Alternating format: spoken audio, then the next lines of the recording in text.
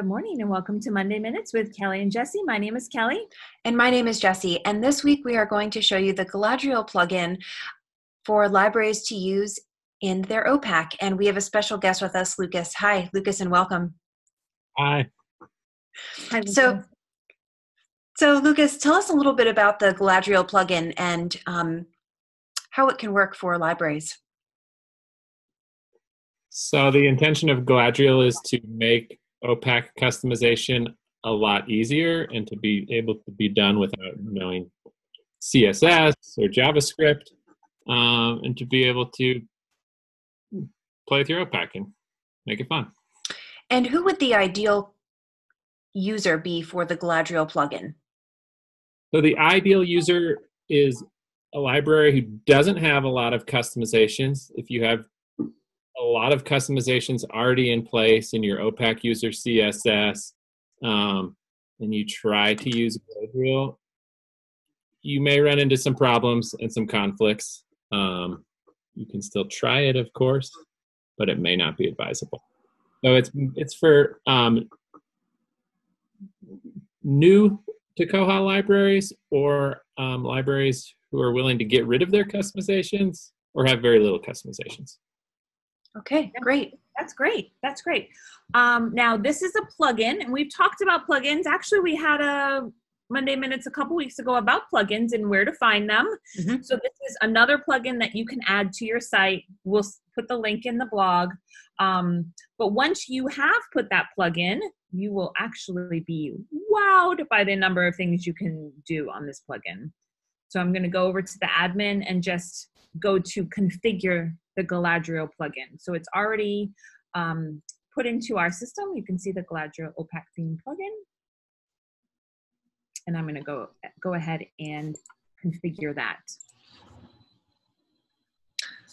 Okay, so now that we're in the configuration, let's talk about some of the key features that we have. Number one is that box has to be checked in order for it to work. I can say that I have been one of those people who went through and set everything up, hit save and continue, and it didn't show. And I'm like, oh, Jesse, you must click that box.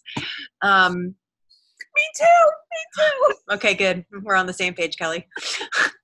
This is just a little bit of a safety switch for libraries who want to maybe play around and don't have a test site. So you can try some things, and if it's not doing what you expected to do, you can uncheck that, and nothing in Galadriel will take effect. That's a great feature. Yeah, that's a good feature right there. And one would recommend maybe if you want to do this after hours. If you don't have a test site, best to probably do that while hopefully not too many patrons are using your OPAC. Okay. The first area, super fun. If you don't have a header, you don't have your logo on your OPAC at all, you can actually add your logo, and how big it is on the OPAC. That's pretty cool, right? Should we try that? Let's try it. Okay. Jesse sent me a Bywater logo. So then I'm going to click, and then I can pick the height and the width. So this is 125. And of course, this is all something you can play around with to see if it fits up at the top. And I love that you can hit save and then go back to your OPAC and just see how it looks. So you can do little changes as you go. You don't have to do the whole screen to start with. Okay, so I'm going to save and see how it looks.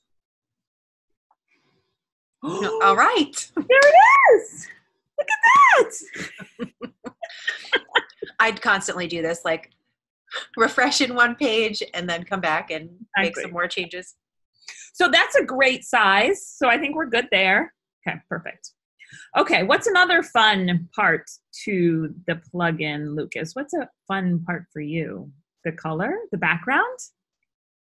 The background and colors. The colors are all very self-explanatory, I would say. The logo can be changed to not every color, but there's a couple colors as those images live in your Koha installation. Perfect. So you can change it between green, black, and white.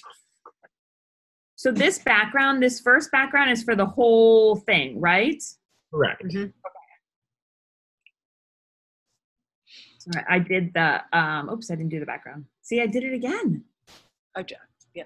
Yeah. It's a good example. Good example. Good trying out there, Kelly. All right. It's so pretty. And you made the Koha logo green. Mm-hmm. Mm-hmm. Looks good. Yeah. Okay.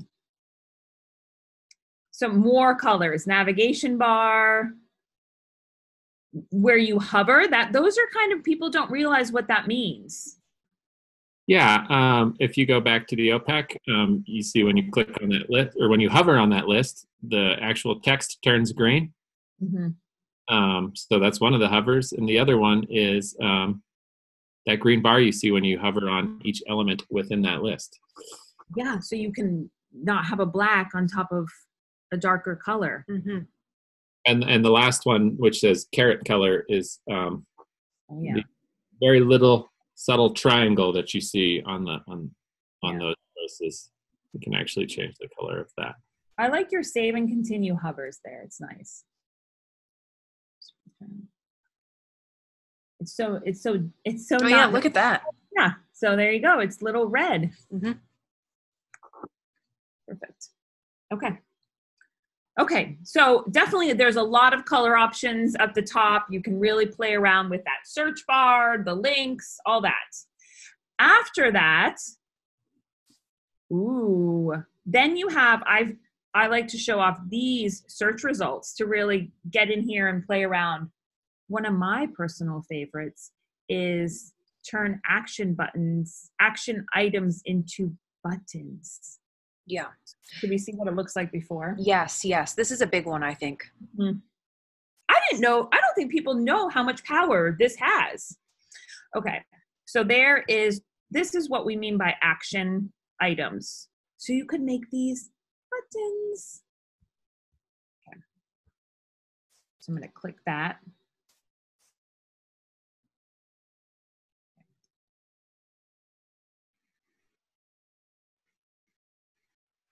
Oh, beautiful. Really. I love that. Jesse, what's one feature on the Galadriel plugin that you like? I like normalizing the cover height and width in the search results. Nice.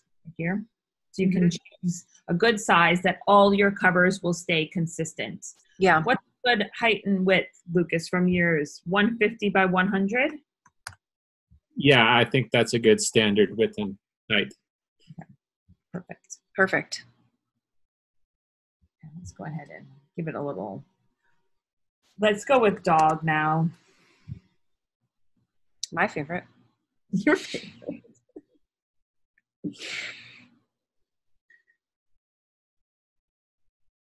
There we go. It's thinking. Oh, there we go. So now they're all around. You can kind of see a little bit if it was a little off, that it all now looks, all the covers line up next to each other, which is nice versus having different various sizes. This is so cool. You have a lot of hide options too, right, Lucas? You can hide different things. A lot of things in the search results can be hidden. Types, publishers. Publishers, material type.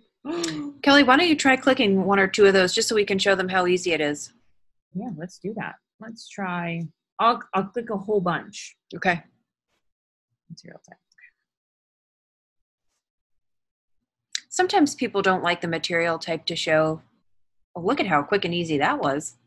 Right. And now you don't see addition. Some of these had additions. Even if they were blank, they still showed. Yeah. So you're really, I think, narrowing in on what your user is seeing on this first page. Yeah. And that's really helpful because you're getting the information that's best out there is the location, the availability, and then these big action buttons, which I love. I love it. But if I went into it, then you're going to see all the details. Yeah. Just kind of getting that information, streamlining it.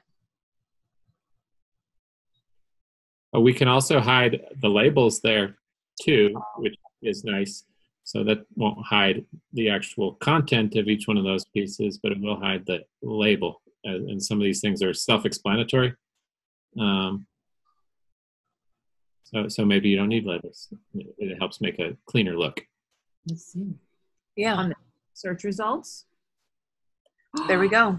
Oh, is this just for the search results too, Lucas? Or if I go into the... Currently, it's just for the search results. Hopefully, in the future, we will also include the OPAC details page. Oh, And- wow. I had no idea. I learned something new today. This is awesome. This is really awesome. I started with a very plain looking white OPAC, and now I have a little bit of a customization. I get some color of my logo, and it's really fun. This is awesome. This is great. Well, Lucas, thank you for joining us this week on another edition of Monday Minutes. If any of our viewers out there are interested in installing the plugin, we will include the GitHub link. Of course, you could submit a ticket if you're one of our partners, and we'll be happy to install that plugin for you and help you get started. Yeah, so have fun with it. Thanks, Lucas. Thank you, Lucas. Have a great week.